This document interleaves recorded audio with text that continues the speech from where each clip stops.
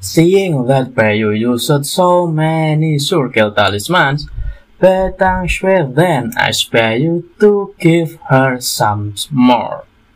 Hi guys, back again with me, Min Aoi.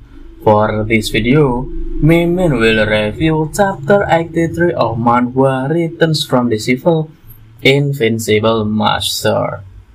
Betang Shui asked for the circle kill talismans again as a precaution in case she meets Tianwu Empress in the future.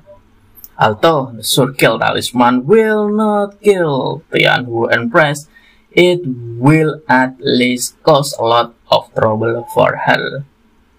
However, Betang Shui is very surprised to find out that Bayu doesn't have any circle talisman left.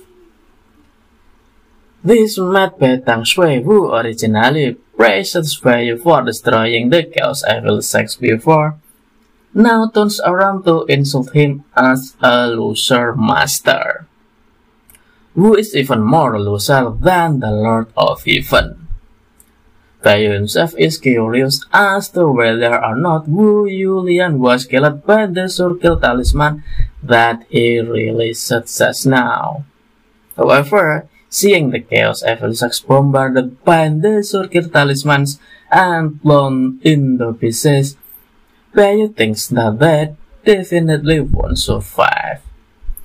And it turned out that Bayu's assumptions was wrong, guys. After he left, Wu Yuan emerged from the ruins and apparently managed to survive.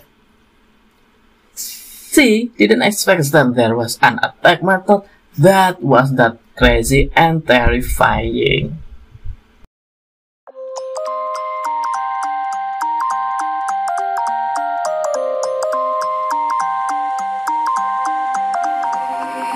You used to stop this world from spinning. Like Superman, you were the only one to find the strength in all that I was dealing with this life, like kryptonite.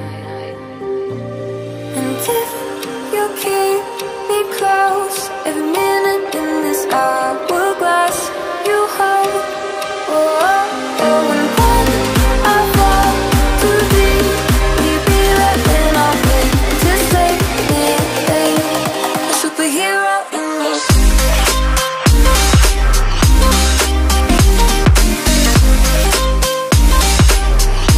A superhero in me.